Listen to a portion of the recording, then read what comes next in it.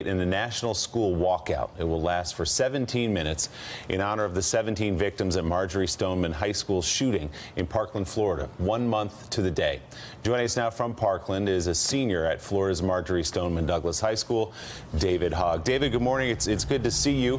I want to talk about the walkout and your objectives here in a minute, but it strikes me as I see you guys on TV and listen to you, you've been thrust forward as advocates, and good for you for raising your voices, but haven't heard much about how you're doing. You guys suffered an unimaginable trauma in school that day. How are you doing? How are your classmates doing? We're all doing as good as we could be.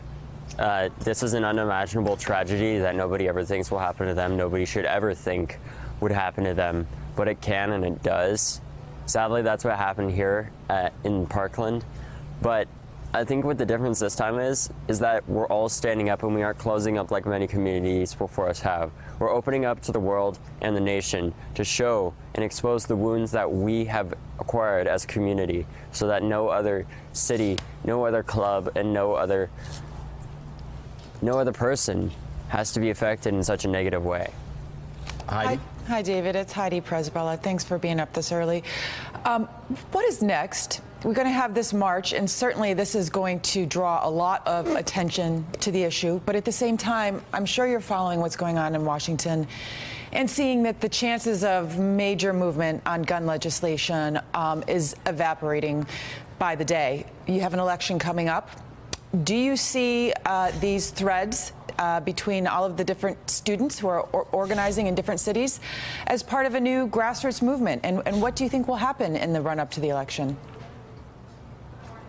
I think what's going to happen in the run-up to the election is if our elected officials don't take responsibility for their inaction on both sides of the aisle, then we are going to kick them out of office.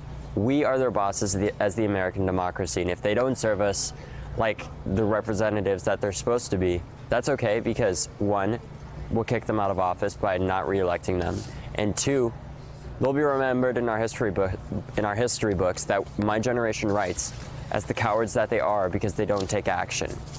We've seen so many thousands of people die with no action, and now we're here to change that. And the way that we really continue this movement, even after the march, is having more school walkouts until legislative action is taken, because this is ridiculous. How should we be expected to go to school and do our job as students if our elected officials won't?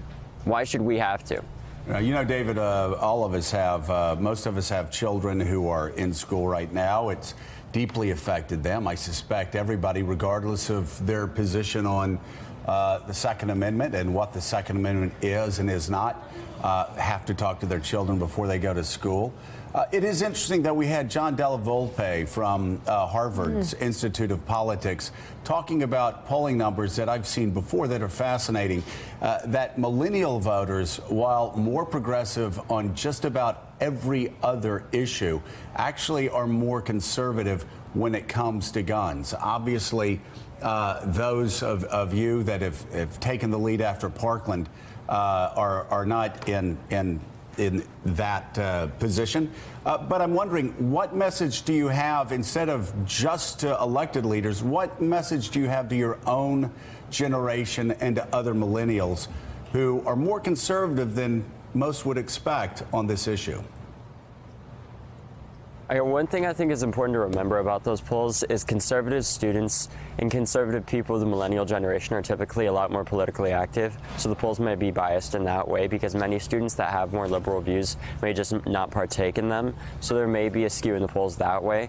And also I think it's important to realize for the students out there that are that want to know what to do next, it's get out and vote. Research what who your politicians are, even know what they do, know who they're supported by legislatively, and know who's supporting them financially for their campaigns. Because ever since Citizens United, we've seen a massive growth in the amount of campaign contributions and corruption in politics as a result, and that has to change. Sadly, our parents haven't done so, so my generation does. All right, David, thank you so much for being with us.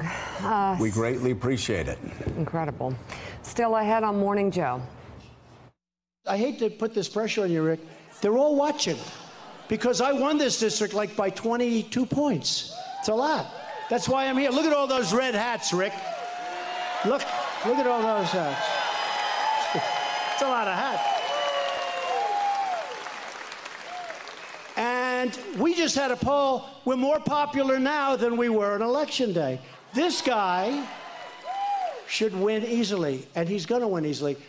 Wow, nothing like setting somebody up for the fall. He did not win easily. No, he didn't. Hey, a lot of red hats out there. Yeah. All right. It's painful. Yeah, In fact, it don't doesn't put look pressure like on the it. president's candidate won at all. We're going to talk to the apparent winner of the closely watched Pennsylvania House race. Democrat Connor Lamb will join us live. We're back in 90 seconds. Thanks for checking out MSNBC on YouTube, and make sure you subscribe to stay up to date on the day's biggest stories. And you can click on any of the videos around us to watch more from Morning Joe and MSNBC. Thanks so much for watching.